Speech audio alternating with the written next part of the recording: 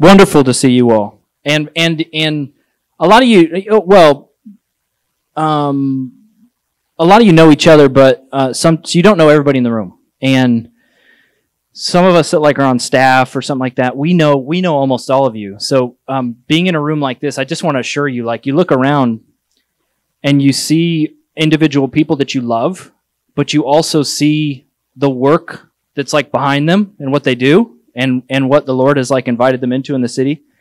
And it's really remarkable to be in a room like this, and you can see sort of the way that the gospel is infusing so many different areas of the city through you, the priesthood of all believers. And so I just think these environments where we see each other, we get to swap stories, and I just think it's so rich. Every year we do want to come together, and in the past we've often had two different core Sundays that are next to each other, and we kind of offer a word for the Lord for our community for the year. We think a little bit about where we've been and where we're headed as a broader community. And then we also typically have a Sunday where we present to you sort of the financial outlook for the future and invite you to partner. That piece is what we did over the brunch in December. So that's what Tommy was mentioning. So we've already had that conversation, and again, you can catch it online, but it made it so that we only have one core Sunday this year instead of two. And a moment for us to come together and to remember who we are, remember our calling, remember our collective destiny, and remember Jesus' call on us, the way he's wired us, who he's sending us to, and re-upping, counting the cost and saying yes again, not as an individual, but yes again as a community, with many witnesses. So I just wanted to offer this text this morning to galvanize us in that, and I'll tell you why. The text is 1 Timothy 6. You have it on your paper. I'll give you a minute to read it in a second. Earlier this week on Monday and Tuesday, I was out in the woods with 50-plus pastors across Tampa Bay praying for 2 days. It's an annual thing. It's once a year. All these pastors across Tampa Bay go out in the woods and have a 2-day prayer retreat. I'm not kidding. We sit in a room in a circle facing each other and we pray for 2 days, 2 straight days. And it's a remarkable room. I've been doing it for 4 years now. It's a remarkable room of leaders because the room is so diverse. Multi-generationally, there's pastors that have been doing it 30, 40 years and pastors that are in their 20s and just starting. It's men and women, it's multicultural, multi-ethnic, it's kind of denominational, ideological, theological, it's all over the place. And these people get in a room together and they pray for 2 days. And there's moments on Monday afternoon, there's moments where the whole room is let's have a time of just spontaneous worship and prophetic words and calling down heaven. And the more kind of Baptist-y pastors are all right, we'll give it a try. We're going to give this a shot. We're all in. And the charismatics are in the room are this is it. This is our jam. And the other guys are we're going to give this a real try today. And then the next day it's we're going to just sit in script. We're just going to read the scriptures for an hour, and we're going to be in contemplative silence, and we're going to cry out verses of the Bible. And the more kind of calmer Baptists in the room are this is our jam. We love this. And the more charismatics in the room are we're going to give this a try. We're going to give this a try. We're going to do this. And it's just this room where there's this massive love for one another. It's really John 17. I guess God is on the throne for these people to be in the same room and doing this together. And Tuesday afternoon after lunch, we had this time where we were praying for, it was deliverance. We were praying for deliverance of demonic strongholds across the city and interceding against powers and principalities. We had this time where it was led and set up, this is what we're doing. This is what we're praying for in this time. So everybody's praying. And after about 5 or 10 minutes, the whole room, just decided, spontaneously, to basically all pray for Ybor City. And did that for 3 hours. From 1 until 4, it was just praying for Ybor City. And again, 60-plus pastors in the room. There's 2 of us in the room who live in Ybor City. And we just kind of looked at each other. It was a very complicated environment because there's look, we get it. A lot of us have lived in Ybor City for a long time. There are some powers and principalities and strongholds. There's some serious stuff happening in Ybor City. But we were sitting there like, yeah, there's stuff going on in other places too, y'all. Like, there's some other stuff to pray for in the Tampa Bay area. But it's sort of what again, nobody in the room, like most people in the room are not from kind of the core of Tampa. And I was having I was in like inner turmoil. I was in inner turmoil because it felt to me like it was sort of unearthing like some stereotypes of Ybor City. And we were sort of leaning into that. And so I was like having a complicated time internally, but I feel like the Lord was really doing something in the room, and I was trying to like push down how I felt. And I felt like the Lord really was doing like kind of like awakening this whole group of pastors to like laying their lives down for what God is doing in the city. And so we were praying for like specifically Ybor City for like an hour and a half. And there's this guy in the room who the whole weekend, and I know him. He's more sometimes, he isn't always. Sometimes he's more quiet or soft spoken. He's not the first one to talk, but when he talks, you listen. And he was sort of like, he wasn't praying most of the time.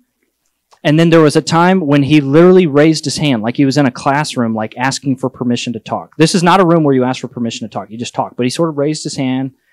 And again, we're all praying, so half the room has their eyes closed. But we sort of like all started to notice, like this guy's raising his hand. So somebody said, go ahead, man. If you have something to say, you go ahead and say it. And he said, I wondered if I could just say a word really briefly. And they said, sure, go ahead, bring it. And he said, I love that we're praying for Ybor City. And I love that we're like identifying idols and strongholds and like wanting good news and love and beauty to be released for people who are like frequent Ybor City or live in Ybor City. And he said, but in the 90s, was in Ybor City every night of the week with sexual relationship after sexual relationship after sexual relationship, and was suicidal and was broken. And Jesus had to come to me in a dream because the church never came for me. So he just like looked at this room and he said, I love that we're praying. But are we actually going to do something this time? And he was just sort of like offering it sheepishly. like we were praying in the 90s and nobody came for me. Nobody brought good news to me. Are we actually going to do something? And the room just like said, say more, bring more. And he just offered this like strong 10-minute prophetic word for the room. And this text was part of that, like what he delivered to the room. And the week before, Tommy had actually brought this text to my attention as a possibility for our morning together. And I just felt like, let's do it. Let's spend time. And like, I just want to like channel his word for that group of pastors and channel it generally for us. Not just specifically about Ybor City, but this word about like, his word was basically like, are we going to stop letting our programs and our buildings and our budgets and our plans and our politics distract us from being the people of God? Are we going to keep saying words but being distracted by the wrong things? Are we actually going to be like the activated people of God? So I wanted to offer that just as a framing for why we're jumping into 1 Timothy 6. It's just a charge for our whole community to renounce distractions. Remember who you are and reclaim your destiny. To renounce distractions, remember who you are, and reclaim your destiny. So I'm going to let you take some time personally to get into 1 Timothy 6, 3 through 16, to read it on your own. And then I'll let you talk about it with a few people near you. And then we'll have like a little bit of a study in this text this morning. Go ahead and read it on your own. If you'd allow me the grace this morning, I am going to jump in so that we have time this morning for a prayer response. It's time underground, us as a community, you as leaders and missionaries and communities. It's time to renounce distractions. Remember who you are and reclaim your destiny. Renounce, remember, and reclaim. I intentionally created an alliteration this week because Brian told me he hates them and tries to avoid them at all costs. I tried really hard to make one. These warnings to Timothy actually feel kind of prophetic, don't they, to our time? Like, you read it and you're like, oh, it turns out the Bible is alive and active and maybe relevant to any cultural moment or time. These warnings in 3 through 10, they have an unhealthy interest in controversies. I mean, these could be slogans for social media. You know, Twitter for unhealthy interest in controversy. Facebook, quarreling about words since 2005 or whatever it was, you know. Envy, strife, evil suspicions. Like if you think about our community's talked about social trust and the general decline in social trust over the last 15 and 20 years. And what that's created is just a blanket posture of suspicion toward everyone and everything. But when there's a gap in information and we make assumptions, those assumptions say more about us than anything else, you know. Living in evil suspicions, constant friction, a corrupt mind, foolish and harmful desires, the love of money. You know, reading this text actually reminded me of the parable of the 4 soils. If you remember that, you know, Jesus shares this parable with the crowd, but then he comes aside with the disciples, and the disciples are like, could you tell us more about that? And he actually explains it to the disciples. The first seed falls on the path, and it never takes root at all. The second seed falls on the rock, and because it's on rock, it does catch and grows a little, but it can't take root. The roots can't go deep, so it gets scorched by the sun. It can't last. It's short-lived. But I was reminded about the difference between the third soil and the fourth soil. He said the third seed falling among the thorns refers to someone who hears the word, but the cares of this life and the deceitfulness of wealth choke the word, making it unfruitful. And the fourth seed, falling on good soil, refers to someone who hears the word and understands it.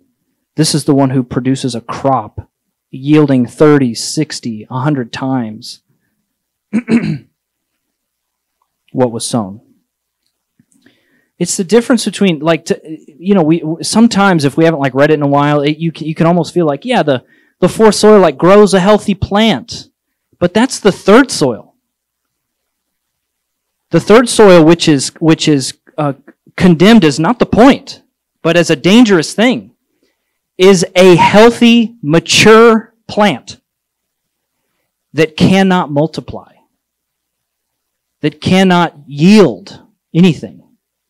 It's healthy, it grew up, it has a root system, but its ability to live beyond itself was choked out by the concerns of this world and the deceitfulness of wealth.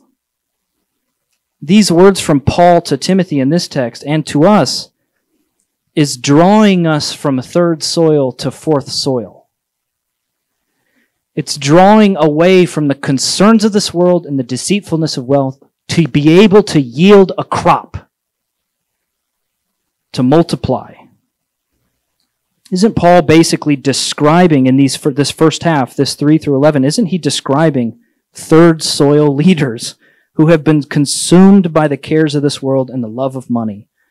And not only are they unable to bear fruit, but they are now endangering the existing crop, endangering the existing field. You know, my first job as a kid when I was 13, some of you think me being a farm kid is like a joke that we have around here. I was a legit farm kid. Brian's like, we got it. Brian's like, we got it. We know. When I was 13, 14, my first job was walking entire bean fields to get rid of weeds. So we would, you get up at 4 or 5 in the morning, still the the field is soaking wet. You're going to soak your clothes, but you want your clothes to get soaked because it cools you off in the afternoon. You don't want to protect from it. You literally put this belt on, And on one hip, you've got a sickle. And on the other hip, you've got this spray bottle. I didn't know it was in the spray bottle. I think in my adult years, I know now it's Roundup, and I probably have cancer. But you have this bottle of Roundup, and then you got gloves on. And you literally just walk the rows of entire bean fields looking for weeds. And you got to know there's certain kind of weeds get the sickle, certain kind of weeds you pull, certain kind of weeds you spray. And you've got to know the difference. And you just walk these bean fields. And you don't want to walk like an individual row because it'll take you days. So you try to cover 4 rows on your left, 4 rows on your right, 8 rows total for one lap. And by the end of the day, your neck hurts worse than your legs because you're going like this all day, scanning for weeds. It sounds awesome. It's amazing. It's amazing. So good.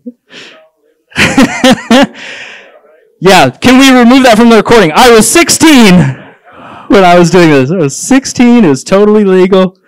Totally legal. Was definitely not paid in cash. Was 100 paid taxes on all that. Definitely paid taxes on all that.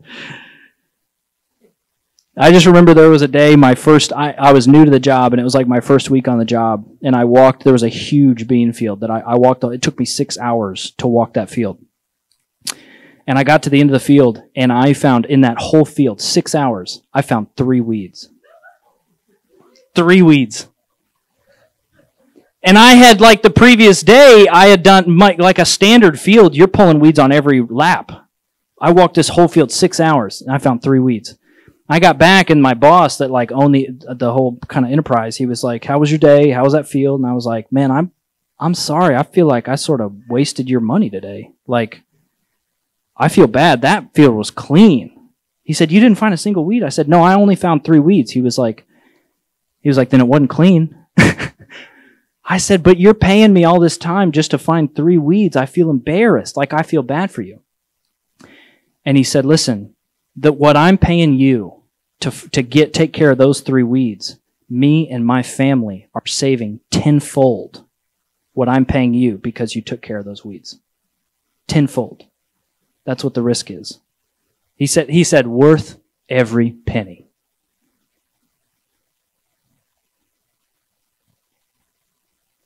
So underground, renounce the weeds today. Grab your spray bottle, grab your sickle, put on your gloves, and wander the fields of your heart, ready to disentangle from the cares of this world and divest from the love of money. Don't get caught up with constant controversy or slander, things that are so normal now. You're weird if you don't. Don't get caught up with constant controversy or slander, constantly assuming the worst or living in friction with others constantly. Not just because it's a horrible way to live generally. We know that, right? That's just a bad way to live. But not just because it's a horrible way to live, but because it will choke out your calling. It will make you forget your calling over time. But in the interim, you might remember it, but you won't have any time or imagination or mental or emotional resources to give it. Don't get caught up with the distractions, the cares of this world, and actively divest from the love of money. Live simply, give generously and radically. And look, I've said it before, I'll say it again. You'll see in the foreground, if you weren't at the brunch, you'll see in the foreground, I think we're one of the best things you can give your money to in the city, the way that we leverage every dollar for kingdom impact across this city. I don't think there's another thing that you can give to that's going to leverage your giving dollars. But if you're not going to give to the underground, that's fine. Give somewhere. Give somewhere. Our main intent for this community is not necessarily just to all give to be kingdom generous people, wherever the Lord is asking you to give it.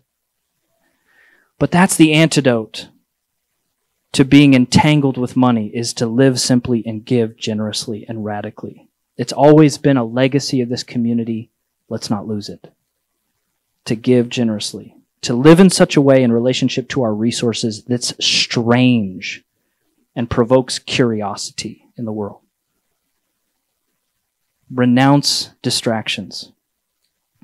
And after going to such great length on these warnings, all these warnings about the times, the leaders that they're in relationship with, the distractions, the love of money, and what that produces, the whole text pivots on those few words. But you, man of God. It reminds me so many times when Jesus is speaking, when he describes the way of the world, and he says, but not so with you. Not so with you. The whole text pivots on but you. Not so with you. You are different. You've been pulled out of Babylon. You are not of this world any longer. You do not submit to its ways, to what's normal for it in any way, but you. And remember, you are a man of God. Remember who you are, but you. Even before Paul makes this broader appeal to Timothy, he charges Timothy to remember who he is. But you, underground, men and women of God, flee from all this. Flee from it. And pursue righteousness, godliness, faith, love, endurance, and gentleness. Fight the good fight of the faith. Take hold of the eternal life to which you were called when you made your good confession in the presence of many witnesses. Remember, remember, remember, remember. Remember who you are. And maybe more importantly, remember whose you are. Remember to whom you belong. Remember your destiny. Remember your calling. Remember your good confession. And if you're having trouble remembering it, if you've got a little bit of a fuzzy memory, we know because we were witnesses to it. We were witnesses to your calling. We were witnesses to your confession. We were witnesses to your destiny, and we'll remind you when your memory is fuzzy. Remember, remember, remember. It's as if the cares of this world and the love of money weren't necessarily to be battled by a direct campaign, but by first and foremost remembering who you are. That somehow that amnesia of who we are and to whom we belong, and the good confession we made, and the calling on our life, that almost the cares of this world and the deceitfulness of wealth grips us when we forget. And it crowds it further from our memory. And the way back isn't self-help books, but to remember who we are. Remember who we are. And fighting the good fight and enduring the long haul aren't primarily a matter of trying harder, striving in our strength, or having the right psychological tools, but to remember, remember, remember. Back in late 2020, I haven't ever told this story publicly because it was a little complicated and I didn't know how to tell it. But back in late 2020, it was like a year into COVID, 9 months into COVID.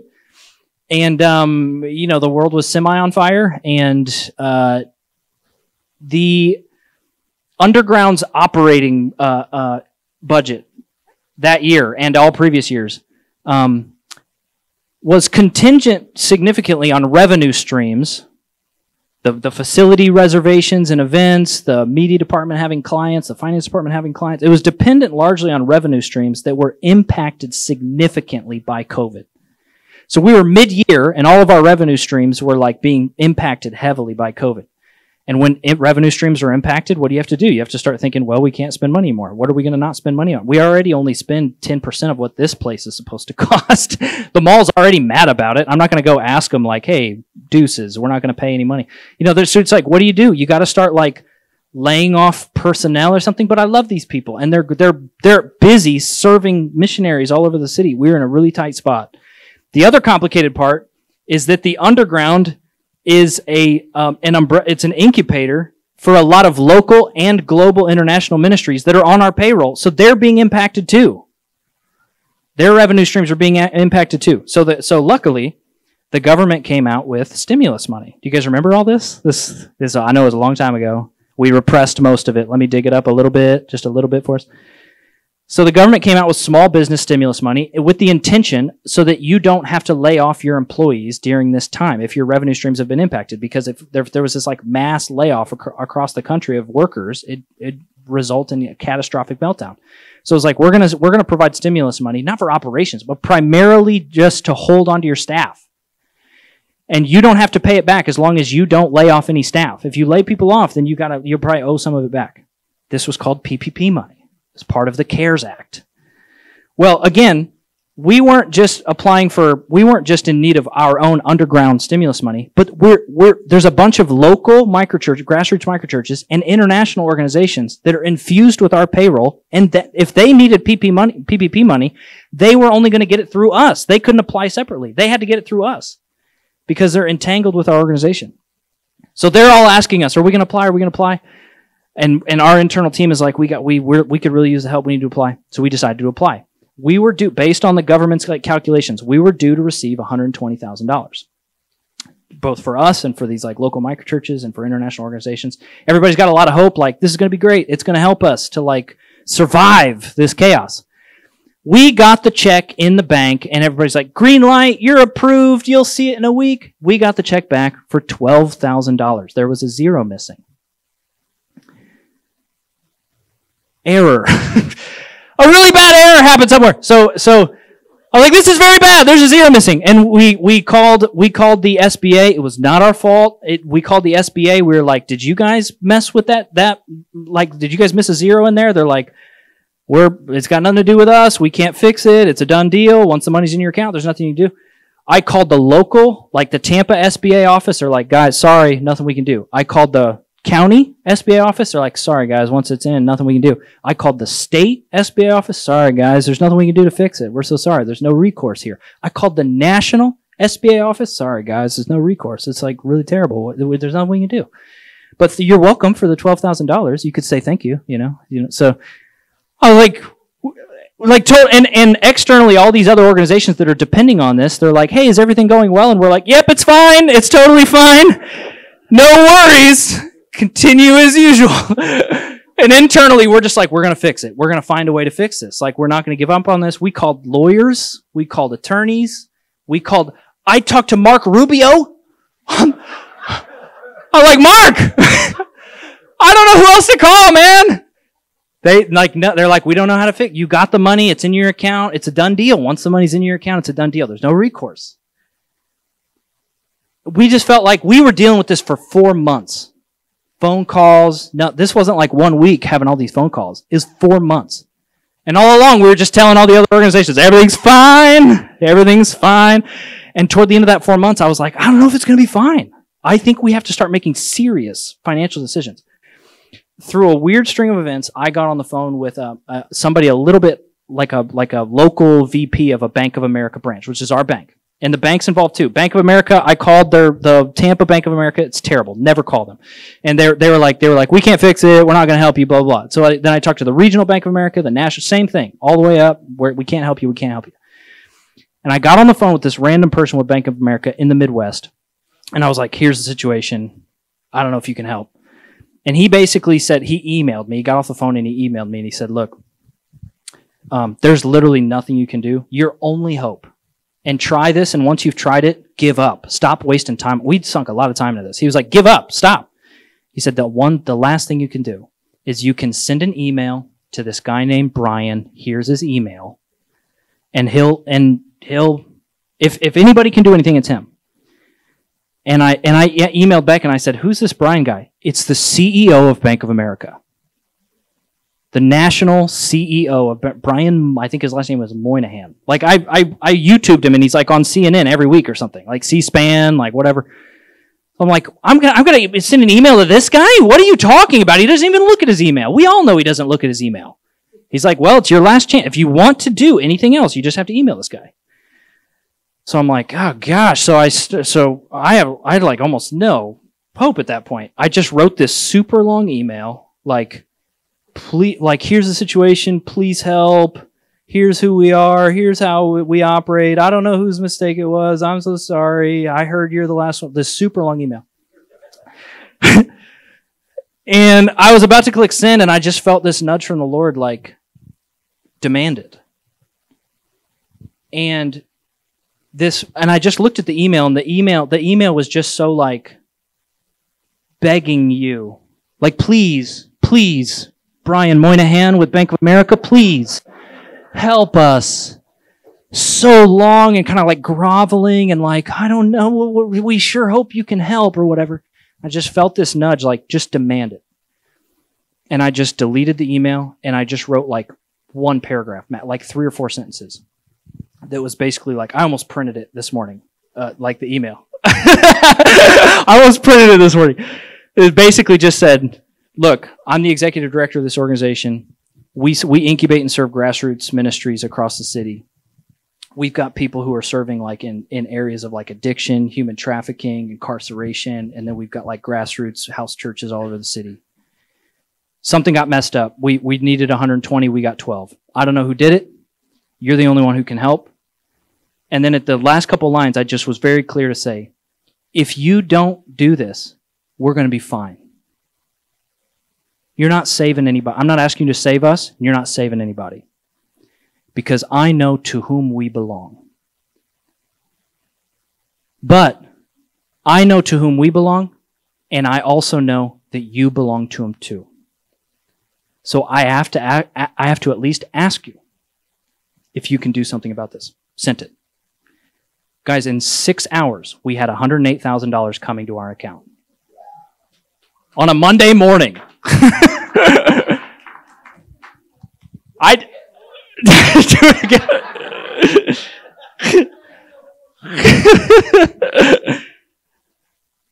got like an email from his assistant that basically said like, it was, again, really quick response too. Hey, Brian saw your email. He's going to deal with this right away. He's going to go to the SBA office and deal with this right away. He looked like he was emotional reading your email. He has some experience with addiction.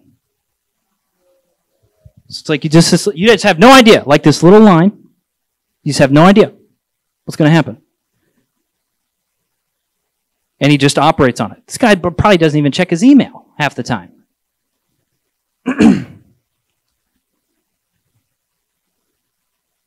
I was dealing with that whole situation, 4 months of that situation, and then writing a big, long email. And for 4 months and writing that email, I was forgetting who I was and to whom I and all of us and every square foot in the land belongs. That Bank of America situation is what you would maybe call a miracle. And we've so often kind of got it backwards that we normalize life without miracles, like life in the natural. That's normal. That's reality. We call that reality. And then we see little miracles. We see little supernatural things happen, and we interpret it as like we've stepped briefly out of reality to witness this very exceptional, special, unique thing that's happened. And now we'll return back to reality. We'll return back to our expectations, all that kind of stuff. And we look at supernatural occurrences as exceptional. But if we remember who we are and to whom we belong, and the good confession that we've made, and the calling that He has for us, it's the other way around. I think our reality, our expectations, our worldview is for the supernatural. And we walk not into some weird narcissistic spiritual authority of our own, but we walk in authority and power because of whom we're rooted in, because of whom we're in union with. Underground, remember who you are this year. Renounce the distractions and remember who you are. Walk in the neighborhood not asking for travel mercies, but for heaven to come down in the neighborhood. In every living room, in every marriage, for heaven to come down. In every community center, every corner. Walk in your office building not walking on eggshells and cautious and timid, but bold and ready. Ready, ready, ready. And expectant. Walk in the halls of your school expectant that the divine is going to collide in those hallways. It's time to renounce distractions, to remember who we are, and to reclaim our destiny as His. If Emily would come up, I just want to take the last moment together as a community, reclaiming that destiny. He says, take hold, take hold. Take hold of the eternal life to which you are called. I just want to take a moment as a community, reclaiming our kingdom destiny. To take hold of that eternal life to which we were called when you made your good confession in the presence of many witnesses. I charge you this morning to take hold of what you've already received. To close your hands around what's already true. To grasp what's already been given. To embrace what's already been secured. It's not to strive or stretch out for something that isn't already given, but something that's already sitting in your hand, and you just have to take hold of it. To take hold. I charge us this morning to reclaim, to renounce, remember, and to finally reclaim, to take hold of that eternal life to which we were called.